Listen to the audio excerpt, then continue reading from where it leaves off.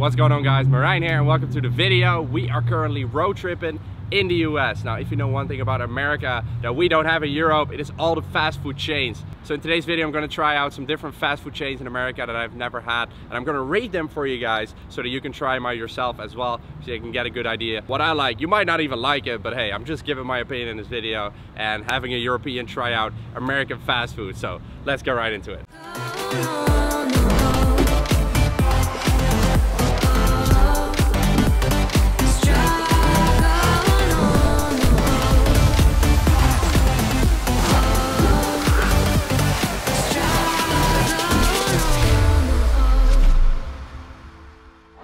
First fast food chain that I really wanted to go to for a while that I've seen coming by but I never went is Chick-fil-A, so that's what we're going to try out today.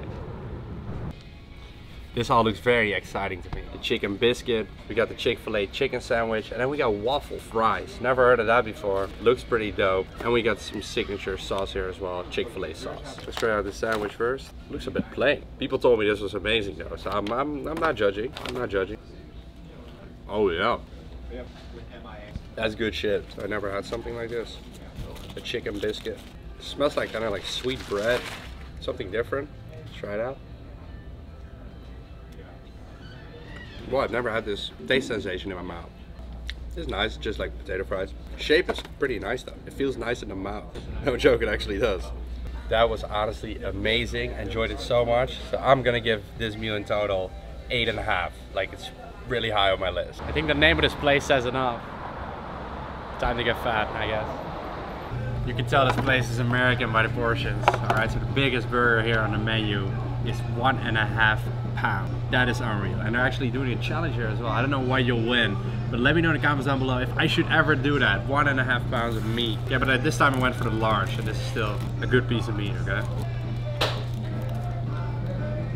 Oh, whoa. Damn. Like, it's so freaking juicy. It's probably because of all the fat in the burger, but hey, it's amazing. I'm personally not a big fan of like why they put the cheese on here when it's still like kind of like golden hard and not melted. That's nice. It tastes more like Mexican food. The thing about this burger, it tastes so juicy and actually fresh, and you can see that it's not like a patty that was frozen and just unfrozen, but it's actually made on the spot, right? You can tell that by the shape of the meat, so it's definitely fresh. As you see, the cheese kind of melted anyway, you just have to leave it closed for a little bit. Overall, this meal, absolutely amazing, unreal. I'm gonna rate this meal in total an 8. Next up, meal we're trying today is El Pollo Loco. Never been here in my life, and I thought this would kind of be like KFC. When I walked in there, I actually realized that they had plenty of decently healthy options, so I don't know how good it actually is for a cheap meal, but I decided to go for the regular chicken, like chicken breast and chicken wings, because that is probably their specialty. So let's see how loco this chicken really is. That's good. It is juicy, it is solid. It doesn't really give the cheap meal feel though. Next to the chicken I have the broccoli. I'm not gonna bore you guys with that. And also mashed potato. I don't find the mashed potato that nice, just like kind of like standard.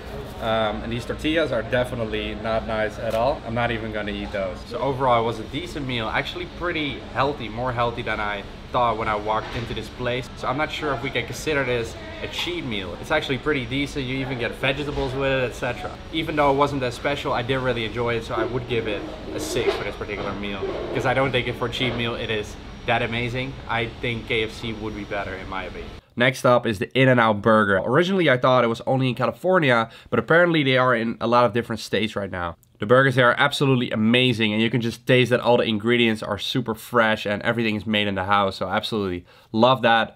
Next to the burgers, I love the animal style fries, and I recommend going for that if you want to go for the fries. So it's fries topped with cheese, a secret In-N-Out sauce, and grilled onions, and these are unreal, okay, so you cannot miss out on those. They're actually not on the menu, right, so they're on like a secret menu. I'm not sure why they do that, but it's all over the internet. You can find the secret menu there, so they have a lot of different choices on that secret menu. In-N-Out is definitely my favorite fast food spot that I've been so far in the US, so I'm gonna give it a 9. Meal of the day is Taco Bell. Never had this in my life, so I'm pretty excited and curious of what they have to offer, so let's give it a try. So I decided to roll with a little bit of everything so I can get a good impression. So I have one crunchy taco, one soft taco, and then one beef mini quesadilla. Yes. Do you like it? Not my jam. Thing is, like, I've had a lot of homemade tacos and burritos, and if I make them myself or my mom or someone else makes them, they're a lot nicer. Meat doesn't taste the same. No? Doesn't taste the same as when you go to an actual Mexican restaurant. What could I expect? Next I'll do the quesadilla. I have a little bit more expectations of this, I would say. It's pretty nice. It's still, you know, moi.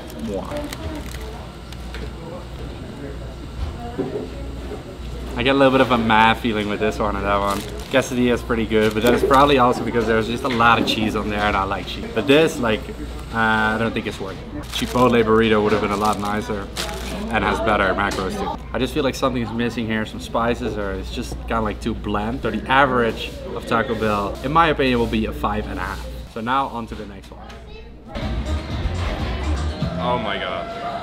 I had no idea. Like, what is this? This is like a family-sized fries. Today we're trying out Shake Shack. Now this is a real American place. Portions are absolutely enormous. Right, so this is something we ordered today. I only have this in this particular location in Las Vegas. I'm gonna try it out. It's their signature. It's cheese-loaded fries. There's bacon in here. It's good, it's nice, but it doesn't come close to the animal fries at In-N-Out. To be completely fair, Shack Burger, I guess I would have to go for that one.